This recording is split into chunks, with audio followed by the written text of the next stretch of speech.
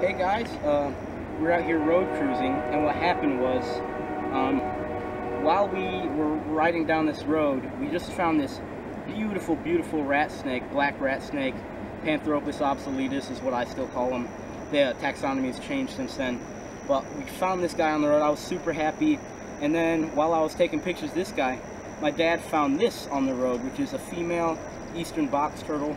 This is probably its second or third year out in the wild, and so far it's doing pretty good.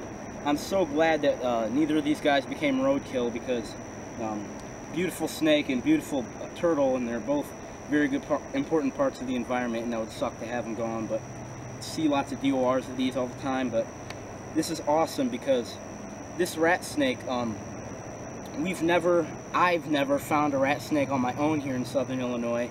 And I've been here so many times. My grandma lives down here. I come down here at least twice a year, and everybody's like, "Oh, how come you can't find a rat snake?" And you know, it's starting to get a little bit frustrating because I looked everywhere, which apparently they are everywhere, but it's hard to target them. There's such a sporadic species that it's never able to find one really well. But here, right here, I just broke that curse.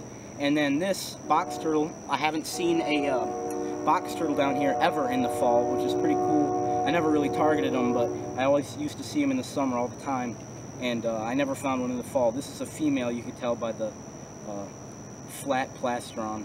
But yeah, awesome snake and beautiful turtle. I'm going to turn these guys loose and see if we can find anything else on this road, but super excited about these. I'll tell you if I find anything else, and until then, I'll see you later.